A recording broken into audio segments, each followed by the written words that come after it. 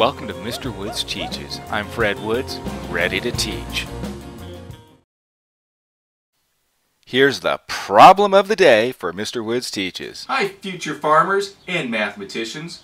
Welcome to Mr. Woods Teaches Number Talks. Hey, today I'm here with my sister Ann and her husband, Rick. There were some blossoms on Ann and Rick's orange tree. 7 appeared. Now there are 18 blossoms on the tree. How many blossoms were on the tree to begin with?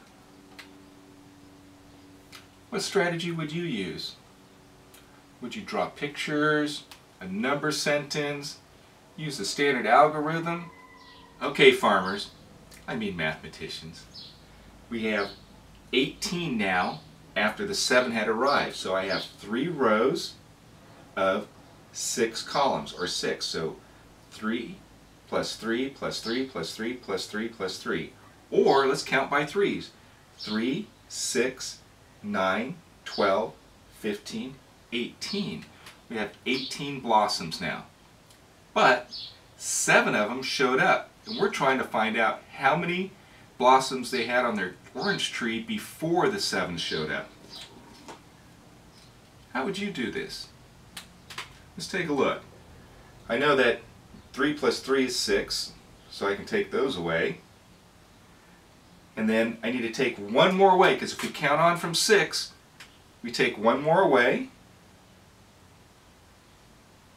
Now let's count. 3, 6, 9. We have to count on from 9. 10, 11. There were 11 orange blossoms on Ann and Rick's orange tree before 7 more showed up. Whether you're a farmer, a nurse, a contractor, or a beautician, you need to know math. And to be a math person, all you have to do is be a person that does math. Here's a preview of the next number talk with Mr. Woods Teaches.